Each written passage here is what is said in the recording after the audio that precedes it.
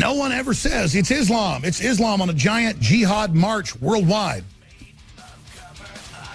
When you look at what's happening in Europe, I've got stacks of news articles here. Mainstream news where they admit multi-1,000% increases in rapes in Germany, Sweden, France, and other areas.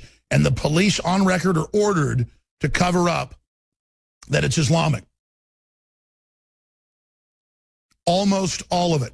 Then they have Swedish ministers come out, I have an article here, and say it's the fault of the Swedes that when the Muslims do it, it's not really a big deal. It's bad when Swedes do it, even though Swedes basically don't rape. Leftist politician, it's worse when Swedish men rape women than when migrants do. See, that's the upside down world where, oh, we have a multi-1,000% rape epidemic, the capital of rape now in Europe. Oh, let's just blame the Swedes. Remember the Green Party came out and blamed German women? And the mayor of Cologne blamed the German women? Well, you shouldn't look so sexy, sweetheart. Swedish women now, the police hand out bracelets that say in Swedish, "Don't touch me." You can't make this stuff up. And they are, in the Idaho case of the little girl that supposedly got sexually assaulted, the police have come out basically under orders from the city council and said, well, we were told to keep all this secret, but there was an assault. It was sexual, but it wasn't rape. And there were 3 teenagers involved, or led by one teenager. And most of it's true, but the Washington Post said Infowars is discredited because we linked to a story that basically turned out to be accurate. Idaho refugee rape. Obama justice official threatens Americans who criticize migrant programs. Yeah, they're now saying it's hate speech to say that a lot of these folks are rapists. That's the culture. Unintended woman is fair game.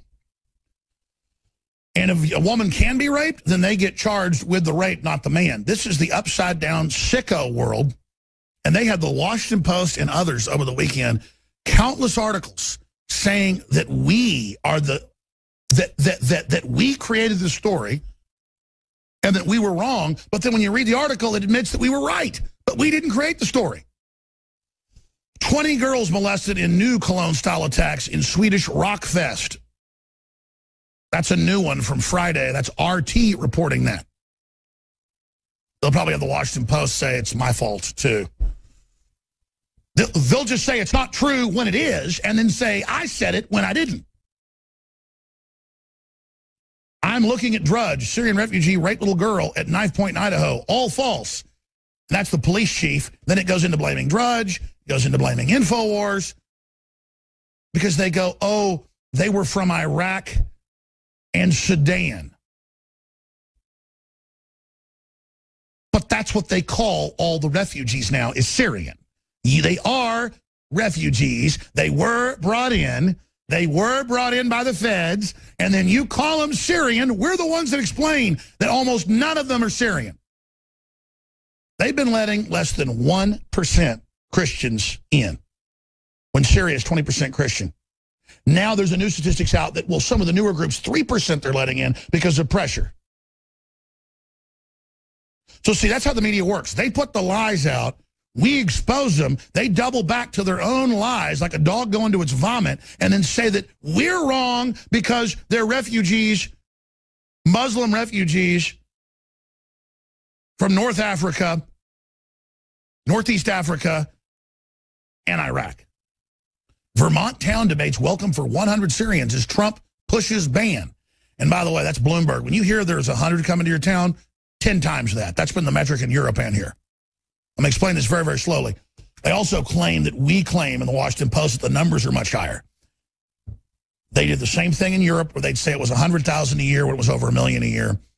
And Obama claims it's under 100,000 when, ladies and gentlemen, it's tens of thousands in Austin, Texas alone, hundreds per school this year.